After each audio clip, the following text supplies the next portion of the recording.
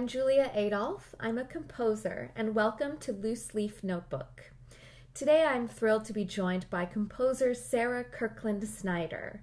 Sarah's works have been performed and commissioned by the New York Philharmonic, San Francisco Symphony, and National Symphony Orchestra, among many others. Sarah is the co-artistic director of New Amsterdam Records and has released critically acclaimed albums including Mass for the Endangered, Penelope, and Unremembered. We talk about Sarah's experience with her generalized anxiety disorder and major depressive disorder and how they impact her creativity.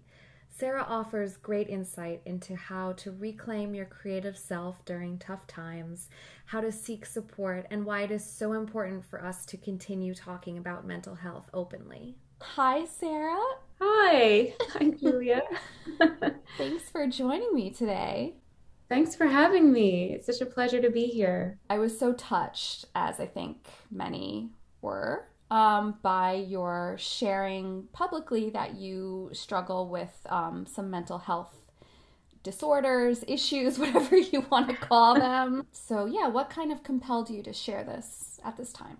It was kind of a spontaneous decision. I saw on social media that it was Mental Health Day, World Mental Health Day. I just thought I should say something because, for one, I had just been re-diagnosed, I should say, with generalized anxiety disorder and clinical depression for I don't know what number times Right. it was that I'd been diagnosed with it again. It must have been like the fourth or fifth time. And I'd been dealing with struggling with a bout of depression over the summer. And at the same time, my daughter has Tourette's syndrome, and she was in treatment for that. And I've been working with her therapist that day.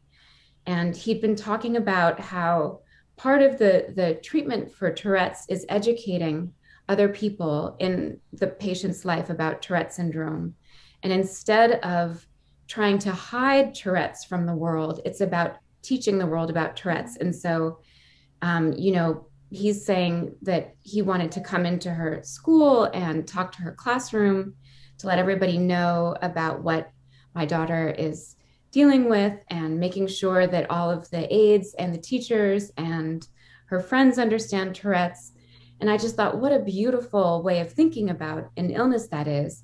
And what a great thing it would be if every neurodivergent, disorder could be dealt with that way, so that instead of feeling a sense of shame, the person could feel like, okay, this is just something that I deal with, and everybody needs to learn to understand that this is a part of who I am, and it's nothing to be afraid of, and just to sort of accommodate it. And so I'd been thinking about that a lot, and thinking about how we need to be, to feel no shame about who we are, and we need to be out and proud about who we are. And so this World Mental Health Day came up, and I thought, yeah, I want to support that. And what's the best way to support that besides acknowledging that I too struggle with these issues? And emboldened by my daughter's, diagnosis and struggle with Tourette's, I thought, yeah, I'm going to go out there and say this thing. And I got nervous for a second, but before I could chicken out, I hit post, and and then I stayed awake until 3 a.m. and Sure, thought, yeah. oh no, what have I just done? But, in the end, I was really glad that I did, because you do have to be the change that you want to see. And, it's not just my daughter. My son also has neurodivergent challenges. He's got epilepsy and migraines and sensory processing disorder and some anxiety. And, dealing with my genes, who knows, my kids could both wind up having anxiety and depression. And, I want them to grow up feeling very proud of whatever challenges they're dealing with. Right. So yeah, it was just really for my kids. It was really for them and for me. And I guess also for my grandfather and my mother. Mental illness runs in my family on both sides. My mother's father was bipolar, and She grew up in a small town in Tennessee, and his bipolar illness became a very public struggle. Everybody knew about it. He had some manic episodes that were very embarrassing to the family, very public. Um, and she felt very stigmatized by his illness. And as a result, with the best of intentions, she taught me to hide my depression and anxiety from the world. And, so I think now as the world is opening up to the idea of destigmatizing these things, I really want to be a part of that as much as possible. Yeah. Thank you for So that's the long sharing. answer. No, thank you for sharing all of that. I mean, it is true that we forget sometimes these are genetic illnesses or disorders. Yes. And it can be hard because you're kind of sharing that this is potentially something that your family struggles with. Yeah, the anxiety and depression is on both sides, my mother and my father's side. Most of the devastation came from having to hide it. The alcoholism that resulted from the hiding and the shame. And shame is such a toxic emotion. It is, I think, perhaps the most toxic emotion. And we should never feel shame about who we are, about the things that we can't control. It's like feeling shame about diabetes, or blindness, or we would never feel shame about those things. Well, maybe it would be terrible if somebody did, but it wouldn't. Typically, people don't feel shame about those physical conditions. We should not feel shame about mental conditions either, because they are actually physical conditions. They're physical imbalances in the brain, they're chemical imbalances. Sometimes they can be caused by stressful situations in life, and I'm not a doctor, it's hard to speak about these things as a doctor might, but typically depression and anxiety are caused by, neurochemical imbalances in the brain, as you know. I mean, my depression and anxiety started in childhood. Mm-hmm. And my earliest memories of anxiety and depression preceded anything stressful happening in my life. It was just there. Like from a very, very early age, like 8 and 9, I have memories of really intense anxiety and memories of depression. That wasn't something that I chose for myself, obviously. So it's not something I should feel ashamed of. It's just something that I have to live with and navigate. The challenge, and this is what I talk about with my therapist, is learning to not see this so much as a disorder, but as the way that, people now see learning disabilities as differently abled. Right. Like they're starting to understand that learning disabilities also come with, silver linings. You'll have different ways of learning that are advantageous. There are gifts that come along with anxiety and depression, heightened sensitivities. And I'm not talking about the mad genius composer sensitivities, but, sensitivities that you can harness to your advantage in certain ways in life. And that's the trick about managing anxiety and depression, is saying, how does my brain work? How does it help me? How does it hurt me? And trying to figure out how to harness the good and not see it as a blight all the time, but to see it as something that can be useful in some ways, and seeing it as something that you can work with. Yeah, and perhaps even it's just another facet of your creative process that you need to take into consideration. Just like you think about when are you most energetic during the day, you could think about, yes, when am I most anxious during the day, and does that mean I am going to write, or does that mean I'm not going to write? And is there something I can do to help that transition? Yes. Can you share a little bit about your process from, sort of feeling anxious and depressed as a child to where you are now, where you're saying it's, you've been diagnosed several times? I have been diagnosed several times, and yet I've often lived in denial a bit about it. I've often sort of diminished it and played it down and not given it the attention that I should, and sort of said to myself, like, oh, it's okay. It's not a big deal. So busy with work, and I have 2 kids, and I'm focused on taking care of them. Right. And this is what happened this past year was I was so focused on everything else that I just didn't realize that I wasn't taking enough care of myself. And I should mention that I've suffered chronic migraines my whole life. And I had my neurologist prescribe my antidepressant. And it's always been sort of a chicken and egg situation where I have so many headaches all the time. The headaches make the anxiety and, of course, the depression worse. And sometimes it's hard to tell what's causing what. And so for the past 3 to 4 years, I was just sort of muscling through. And slowly but steadily, my depression and anxiety were getting worse. And then the pandemic hit, and I had the kids home 24/7, and everything was canceled.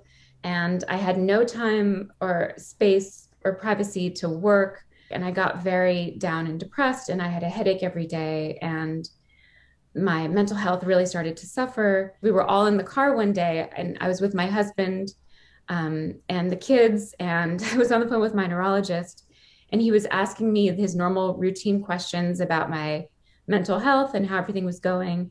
And Steve could hear everything because we were on speakerphone. And the doctor was saying, like, how is your mood and your irritability and all of that. And I was just by rote going through everything saying, I'm fine, I'm fine, I'm fine. And then we got off the phone, and Steve was like, what?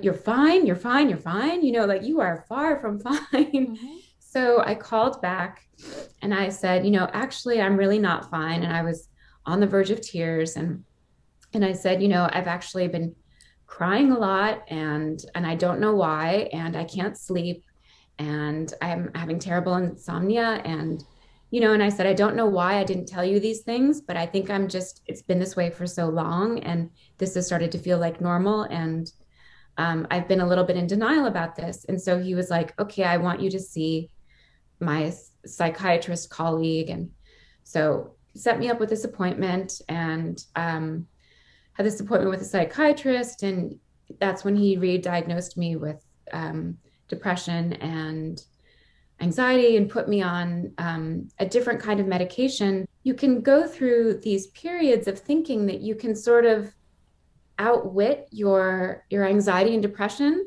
or you can sometimes not even recognize it in yourself, because if you're somebody who lives with chronic or with constant, if all you know really is a kind of low level state of anxiety and depression, then it's hard to tell what's normal and what's not. It takes somebody else sometimes seeing you to tell you that you're struggling.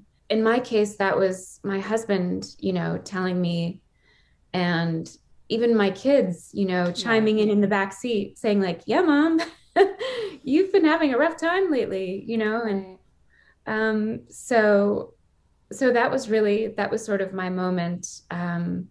And it took a few months to get the meds adjusted, but it made a huge difference. And,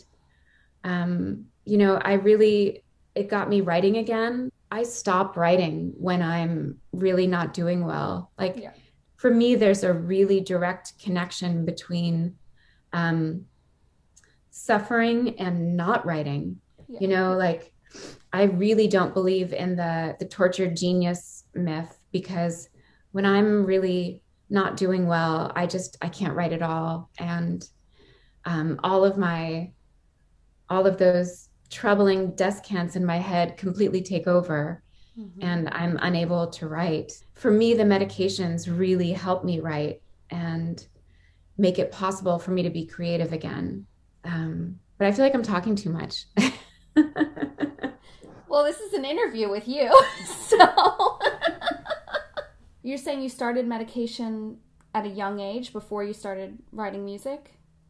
So my mother actually put me on medication for what she believed to be ADD when I was 6 years old. Um, she thought, so my mother had profound learning disabilities, which she didn't recognize until she was an adult. And Mm-hmm.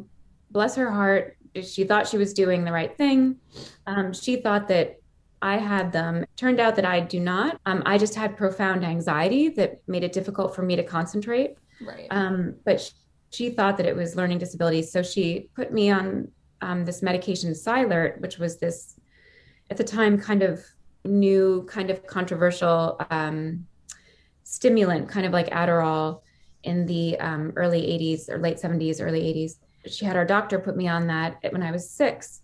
And it was a stimulant and, a psychotropic drug, which actually made my anxiety worse and made my insomnia worse. And it may have made me more depressed. Who knows? But I was on that medication from the age of 6 until I was like, gosh, 18 or 19. And then my psychiatrist realized that when I had a bout of depression at 18, that psychiatrist, diagnosed me with generalized anxiety disorder and said, you shouldn't be on this.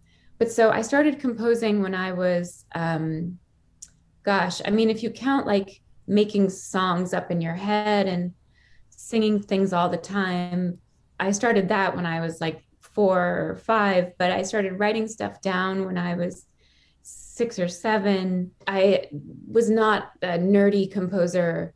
I had no idea about the world of living composers as a job description. Yeah. And neither did my parents. I was obsessed with music, but I did it all on my own and just for fun for myself. And then I got serious about composition much later, but I had really bad OCD as a child.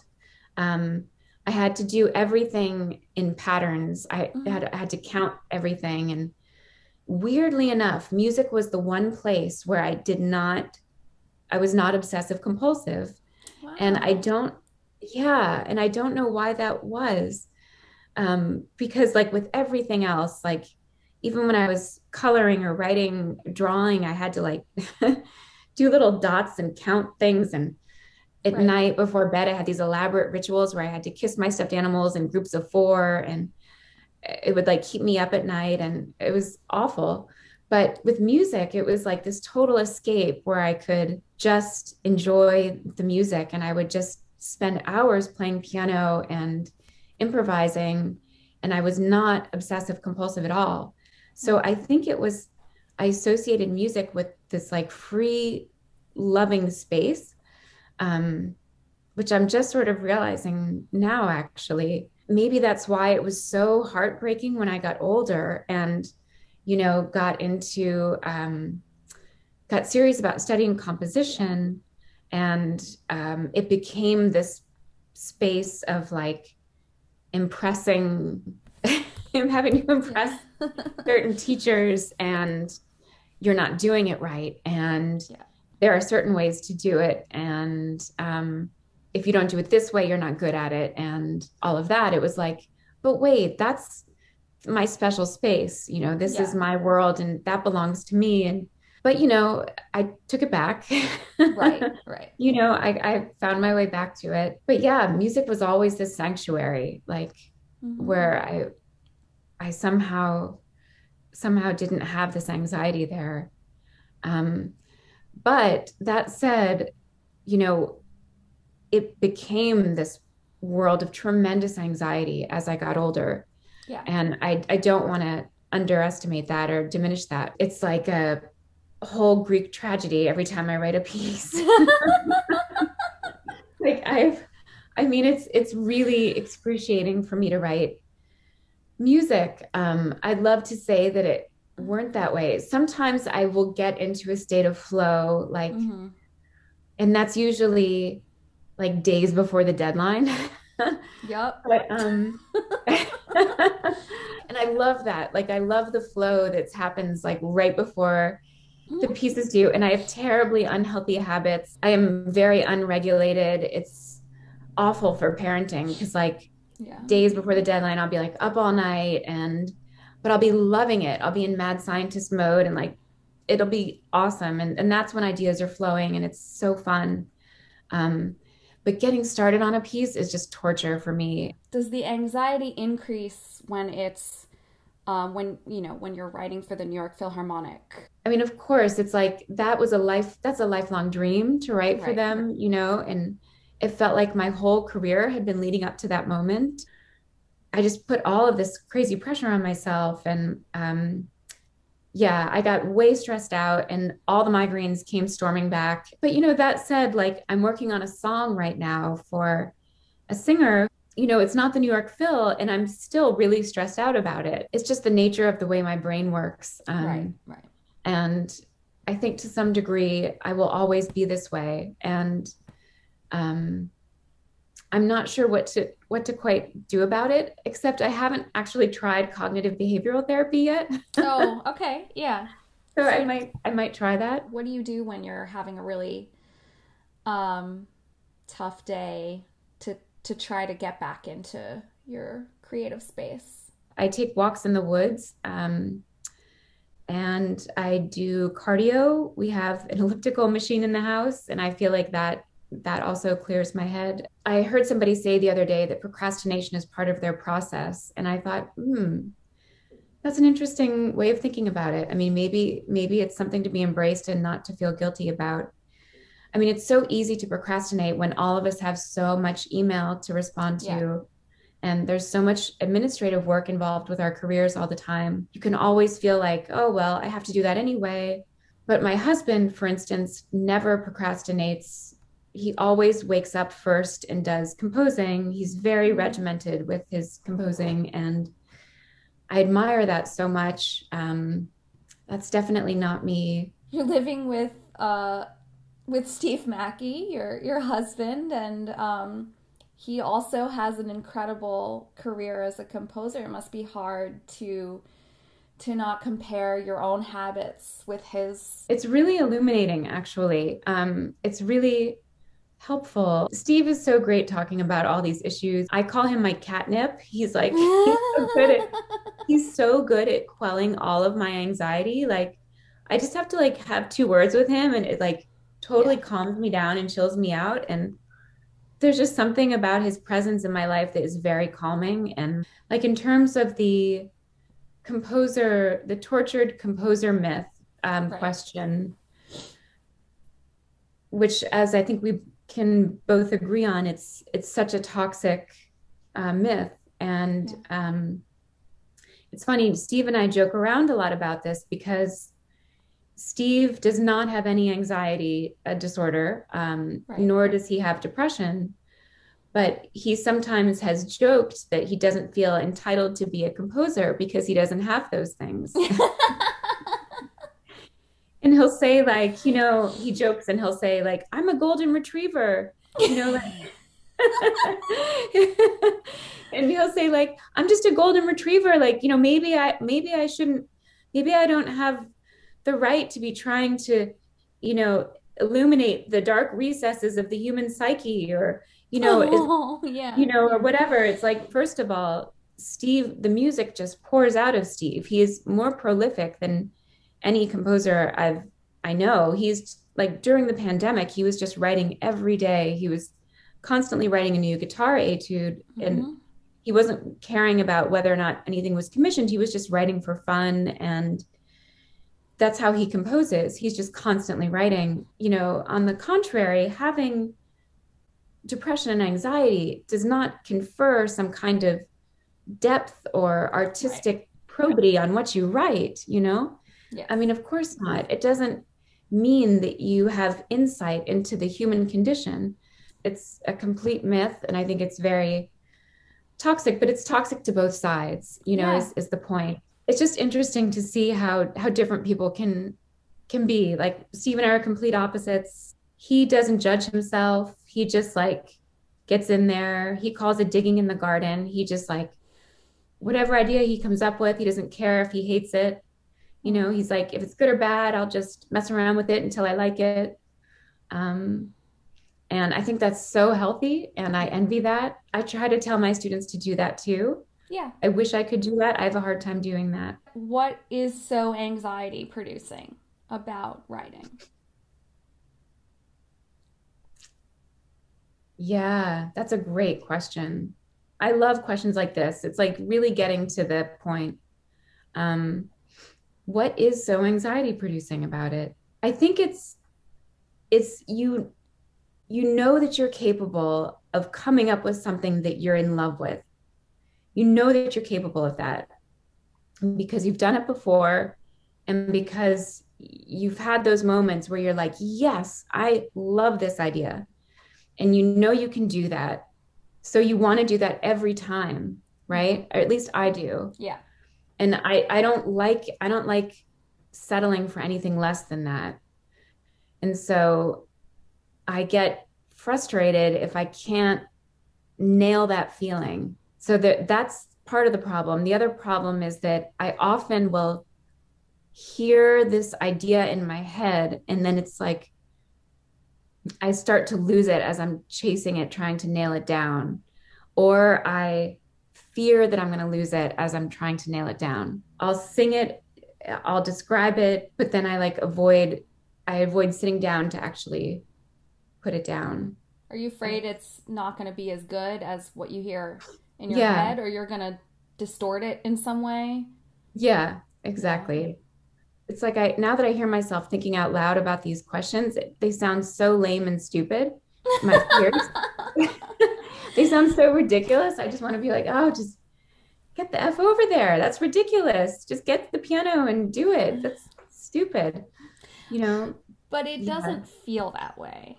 And I don't know how much of that is just like a normal part of the creative process and how much of that is amplified by anxious tendencies where like everything becomes scarier. I think that's inherent in the creative process for everybody. I think so. Again, Steve, the golden Not for retriever, Steve, yeah.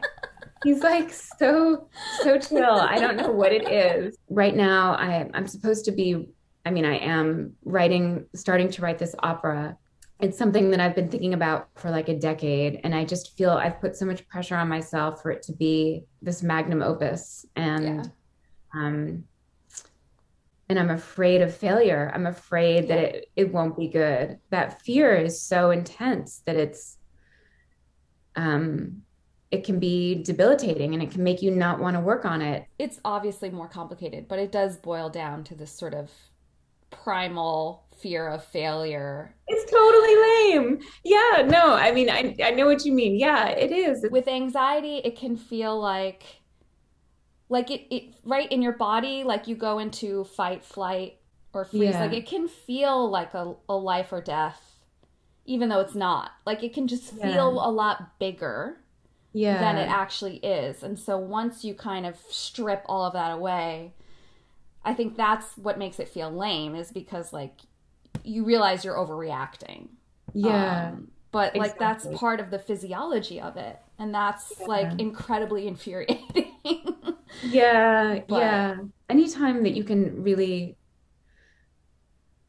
you know, unpack things, and really get to the bottom of what's bothering you, it's so helpful. And that's why therapy is helpful. But I think journaling can be even more helpful sometimes because mhm, you just have that space to keep going and to really keep asking yourself, wait, but why? And why that? And why that? right. And keep, you know, trying to understand. You mentioned that sometimes there are silver linings to different kinds of neurodivergence. So have you found any? The main thrust of my anxiety disorder is this fear that nothing I do is good enough. The silver lining to that is that I'm very open to criticism and I listen. I'm constantly editing and revising.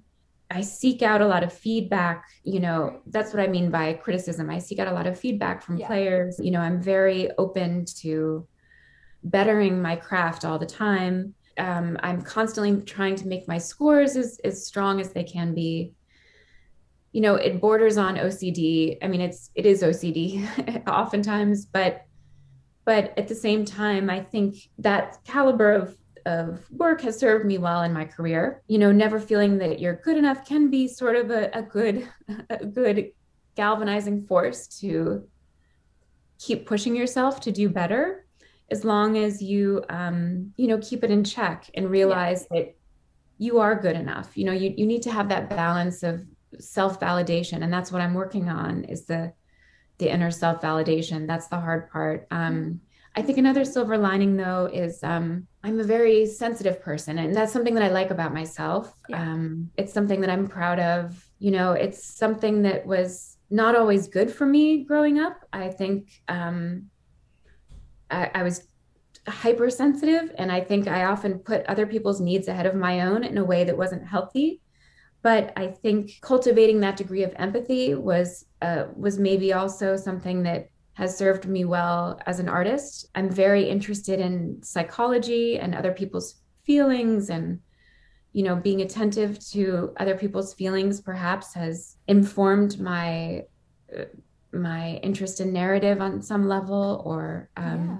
Are you very sensitive to light, noise? Like, is it yes. all your yeah. Like growing up, I couldn't really even go to movies. It was just like way too much stimuli. One of the reasons why I procrastinate is because I do feel like sometimes I'm so hypersensitive, like all the time, a lot of the time, that sometimes the idea of like sitting down and consciously making this decision to be even more sensitive or more vulnerable or more emotional, it just feels like too much. Totally. It's exhausting, and you feel like, oh, I don't have the emotional energy to do this. It's like you feel like you need like some extended deep sea diving swimsuit to put on, and you need like several hours of time to really get in there. Yeah, and I actually Yeah. take a lot of naps because that actually kind of I do helps me too. reset. Really? Are you a napper? Yes. I have my moon pod over here. Yes. I nap on my moon pod in my study all the time. Do you ever consciously try to capture your experience with anxiety and depression in your music? I think in lots of pieces where I'm trying to channel an anxious state of mind, or then of course I'm channeling, certain experiences that I've had. There was one piece where I was explicitly sort of actively trying to channel memories of childhood anxiety. And that was this piece, Unremembered. It was a song cycle that I wrote Mm-hmm. with a friend of mine, Nathaniel Bellows. So much of our music, it's like all of our life experiences are just ground up into this powder, that's it's hard to say.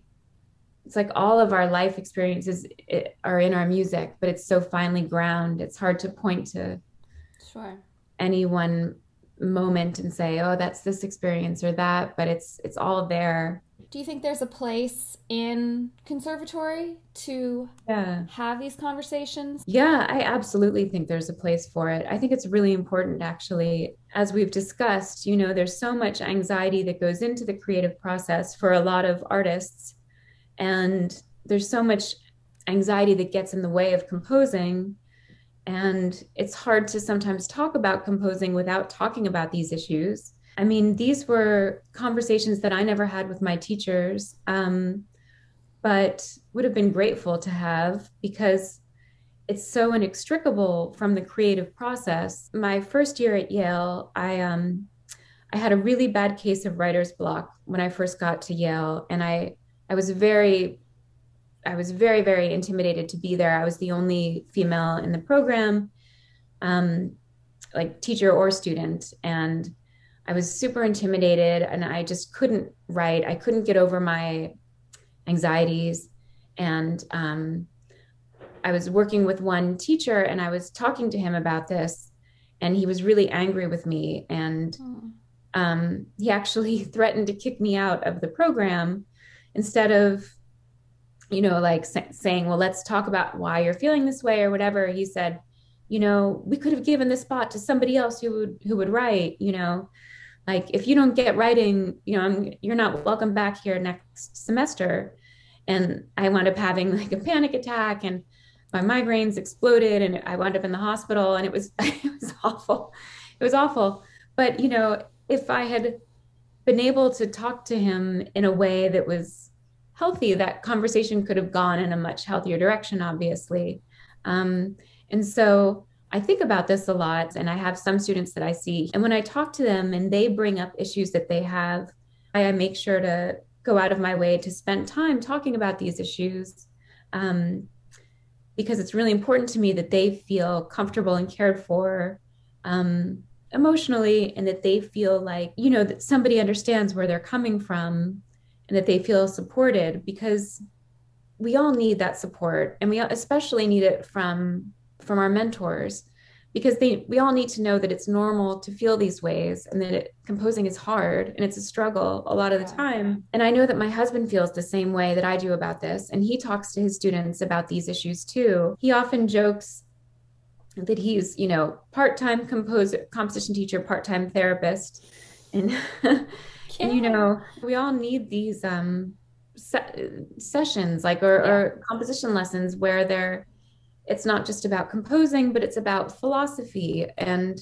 talking about the bigger picture and how we approach composing, how we approach the creative process, how we approach our brain. We all need that kind of advice. So I absolutely think it's really important that this be a part of the pedagogy of teaching. I think too often students can feel alienated from composing otherwise, because it's hard and scary enough as it is. Yes. Yeah. And I think your story raises another really important fact, which is that, talking about mental health or learning how to talk about creativity in a more sensitive way will actually diversify the field, because there are people who are feeling left out, and it's like the issues compound on one another. Why should you have felt comfortable at Yale, regardless of whether you had a disorder or not? Why would you have felt comfortable there unless the professor was making an effort to help you feel comfortable? Yeah. I mean, yeah. I don't. that was a tough year, but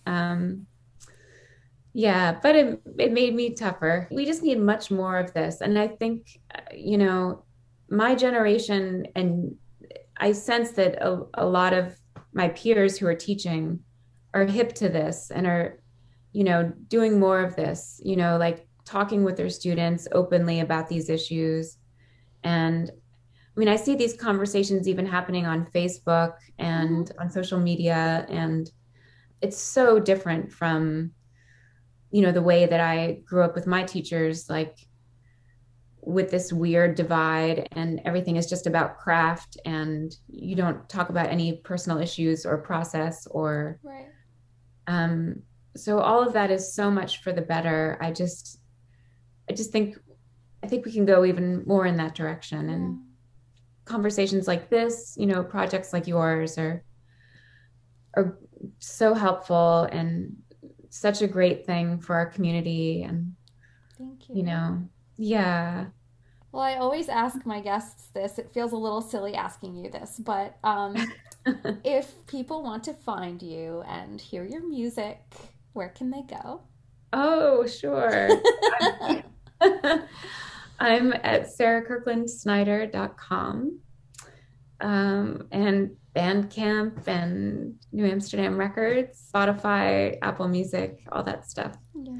Thank you so much for doing this. It's been really powerful, just for me personally, and I think a lot of people will be inspired by what you have to say. Oh, thank you so much for having me. It's really been a pleasure. You make it so easy. It was really an enjoyable conversation. I'm so grateful to Sarah for being so open and honest and painting a very clear picture of what it's like to live with generalized anxiety disorder and major depressive disorder as an artist. I know I certainly identified with basically everything she said about generalized anxiety, and it was very comforting and inspiring to me personally to hear what Sarah had to say. And so I hope that you found that as well. Thank you so much for being here, and thank you for listening.